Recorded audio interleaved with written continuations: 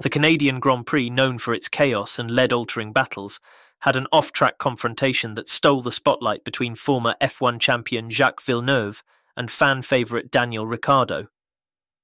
Villeneuve's comments on Ricciardo's performance were nothing short of incendiary. He questioned Ricciardo's place in F1, stating, "Why is he still in F1? Why? We are hearing the same thing now for the last 4 or 5 years. Maybe you make that effort for Lewis Hamilton, who's won multiple championships. You don't make that effort for a driver who can't cut it. If you can't cut it, go home." This blunt assessment was not well received by Ricciardo, who fired back, "I heard he's been talking but he always does. I think he's hit his head a few too many times." The war of words continued, with Villeneuve urging Ricciardo to maintain professionalism and handle criticism with a thicker skin, emphasizing, "His reaction was a little bit personal and he's a role model. Be responsible in your answers, professional." What do you think? Is Villeneuve's criticism justified, or is he just stirring the pot? Born in Quebec, Canada, Jacques Villeneuve is the son of the legendary Gilles Villeneuve, who raced for Ferrari before his tragic death at the 1982 Belgian Grand Prix. Following in his father's footsteps, Jacques made his mark in F1. His most notable achievement was winning the 1997 Drivers' World Championship with Williams, a season marked by an intense rivalry with Michael Schumacher. Villeneuve's career after 1997 did not reach the same heights.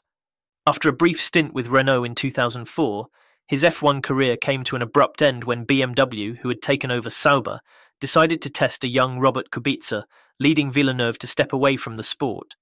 Beyond F1, Villeneuve found success in other series, including winning the Indianapolis 500 and competing in NASCAR, IndyCar, and the World Endurance Championship. Despite his varied career, Villeneuve remains a polarizing figure in the motorsport community, known as much for his outspoken nature as for his racing achievements.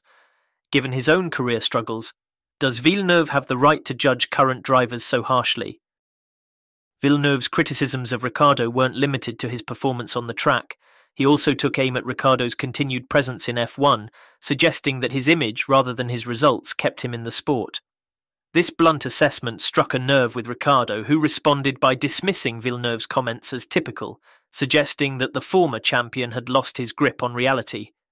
Villeneuve, undeterred, responded by urging Ricciardo to be more professional and responsible, highlighting the need for thick skin in the face of criticism. This exchange highlights the broader debate about the scrutiny and pressure faced by F1 drivers. Ricciardo, once a star driver, has struggled in recent years, and Villeneuve's harsh remarks reflect a common sentiment among some critics. Yet, it's essential to consider the context and pressures faced by drivers like Ricciardo, who are not only battling on the track, but also navigating the intense scrutiny from the media and former champions. The tension between maintaining a positive public image and delivering results is a constant balancing act for drivers in the high-stakes world of F1. Is Villeneuve's critique a necessary wake-up call or just another blow to an already pressured driver? Villeneuve's sharp tongue didn't spare Ferrari either. After both Ferrari cars were knocked out in Q2 during the Canadian GP qualifying, Villeneuve directed his critique at team principal Fred Vasseur. Vasseur, defending his team, pointed out that the use of used soft tyres in Q2 was not a risk gone wrong but a necessity due to a lack of new sets. The tension between Villeneuve and Ferrari illustrates the broader challenges faced by the iconic team. After the highs of the Monaco GP, Ferrari suffered a double DNF in Canada due to engine issues and poor race execution. Villeneuve's remarks, while harsh, reflect the frustrations of many fans and pundits who expect more from a team with Ferrari's legacy. Is Villeneuve's critique of Ferrari a fair assessment of their struggles, or is it just another case of kicking a team when it's down? The question of who is right in this ongoing debate is complex. Villeneuve's harsh criticisms of Ricciardo and Ferrari reflect a broader frustration with underperformance in a sport where expectations are incredibly high. Ricciardo, once a star driver, is now under pressure to prove his worth, especially with younger talents like Yuki Tsunoda and Liam Lawson waiting in the wings.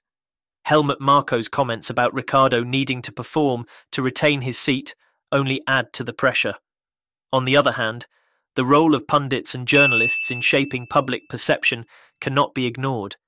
Villeneuve himself has faced significant criticism throughout his career, often labelled as a one-hit wonder due to his sharp decline after his championship win. The debate ultimately boils down to the balance between holding drivers and teams accountable and recognizing the immense pressures they face in one of the most competitive sports in the world. Is Villeneuve offering tough love, or is he just another washed-up ex-champion trying to stay relevant? Who do you think has the upper hand in this ongoing war of words? Villeneuve's outspoken nature and harsh criticisms highlight the high expectations in F1, but also raise questions about the line between constructive feedback and personal attacks. As Ricciardo battles to regain his form and Ferrari strives to overcome strategic missteps, the ongoing debate about performance, accountability, and the role of media in motorsport continues to evolve. What are your thoughts on Villeneuve's remarks? Are they justified, or do they cross the line? Let us know in the comments.